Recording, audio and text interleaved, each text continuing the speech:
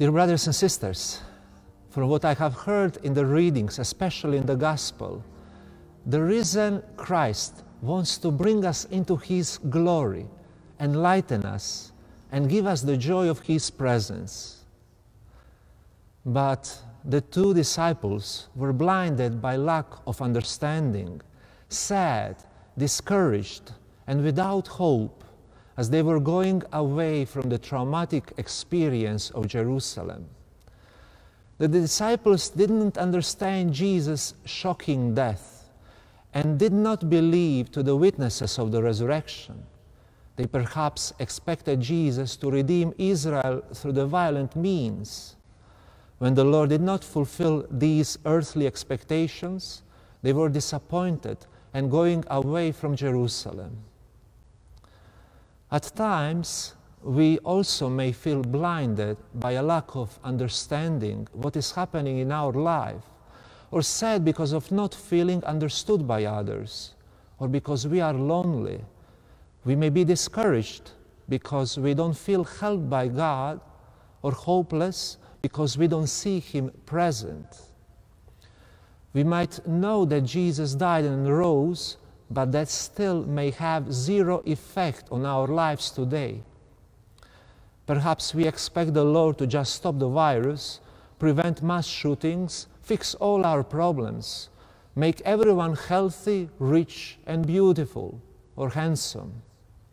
If He won't fulfill all, or at least some of these conditions, we might be tempted to go away from Him and escape from our traumas and reality in different ways.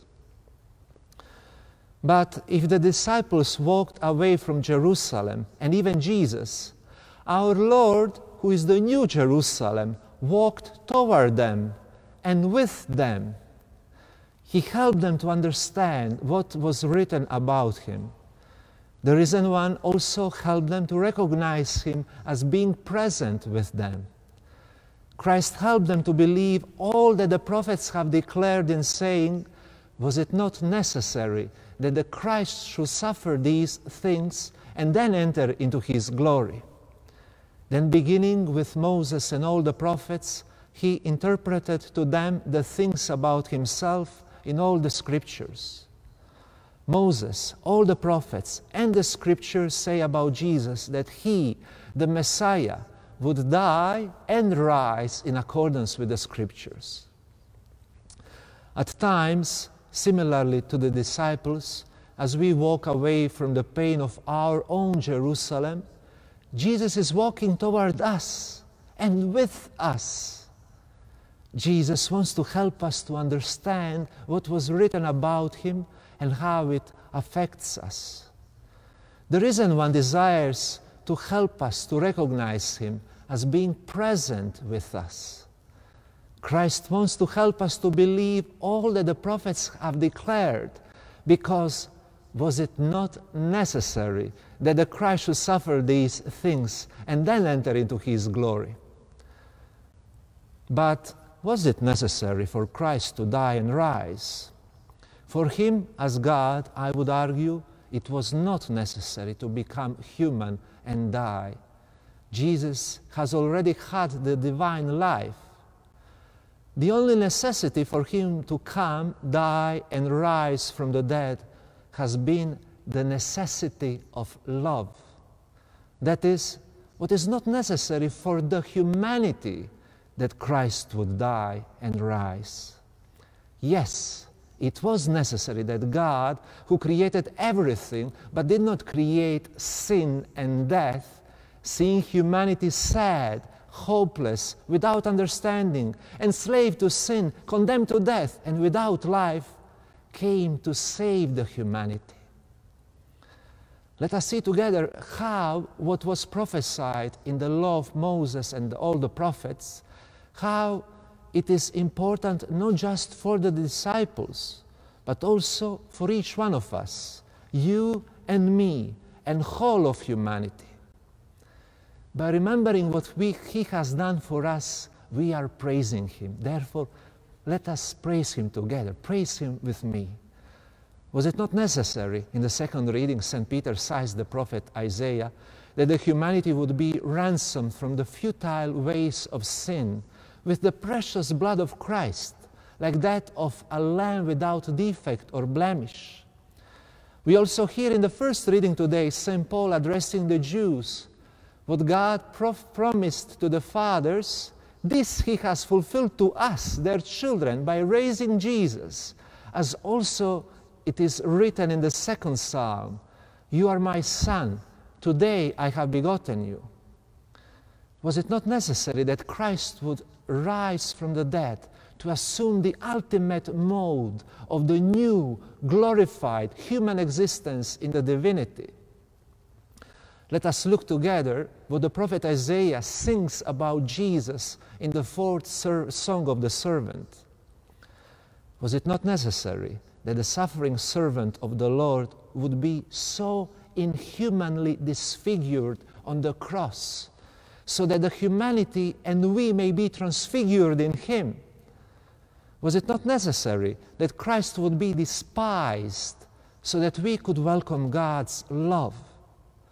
Was it not necessary that he would be the lowest of men so that he may exalt us in God? Was it not necessary that Jesus would be a man of sorrows and carrying our sorrows so that he may give us his joy? Was it not necessary that he would be familiar with suffering and carried our sufferings so that we may delight in his home? Was it not necessary that he would be as someone being punished and struck with affliction by God, whereas he was being wounded for our rebellions, crushed because of our guilt? The punishment reconciling us fell on him, so that we may be healed by his bruises. Was it not necessary that Jesus would take our apostasy and rebellion upon himself, so that we may return to God in peace?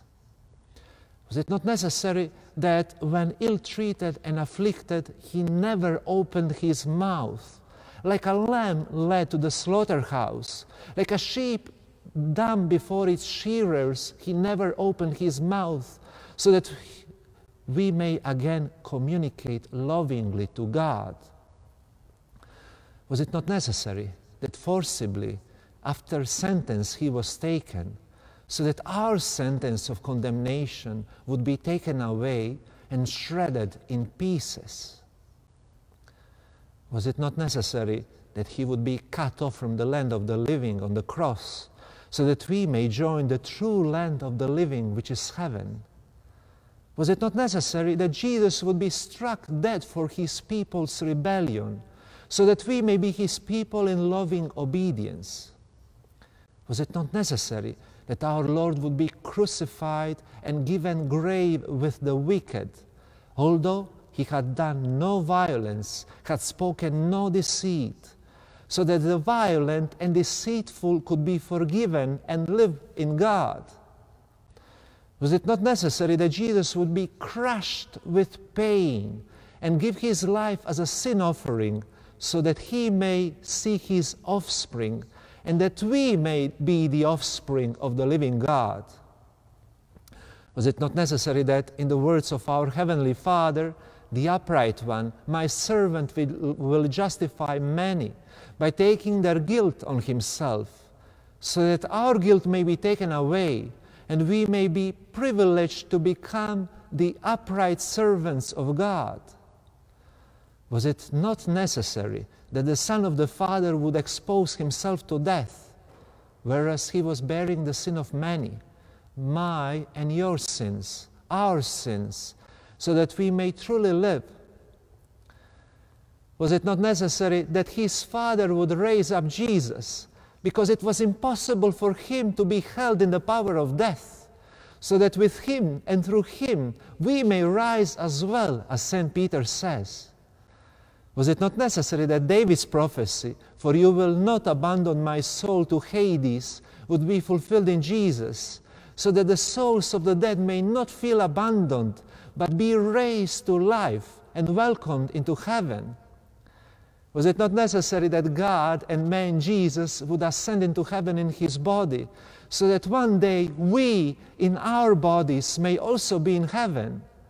Was it not necessary that Jesus was filled in the resurrection with the gladness of God's presence in his humanity, so that the humanity and each one of us already here and one day fully may be filled with the gladness of the presence of God? Was it not necessary that Jesus would be filled with the Holy Spirit in his humanity, so that he may send his Holy Spirit from heaven upon all those who ask him? So, was it not necessary, the Lord said to his disciples, that the Christ should suffer these things and then enter into his glory, so that even in his and any suffering, the humanity and all of us may enter into God's glory?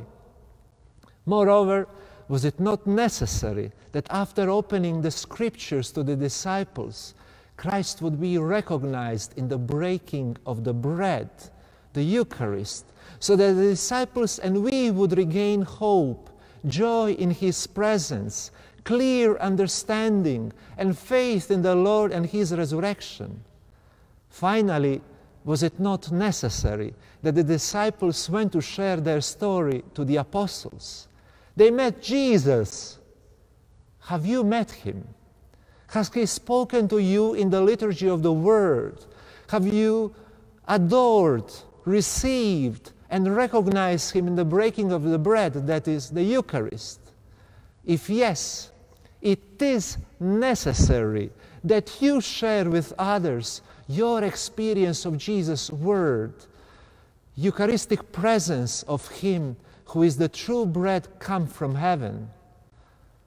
In conclusion, dear brothers and sisters, as the two disciples were going away from the painful experience of Jerusalem in sadness, Jesus accompanied them and said to them, was it not necessary that the Christ should suffer these things and then enter into his glory?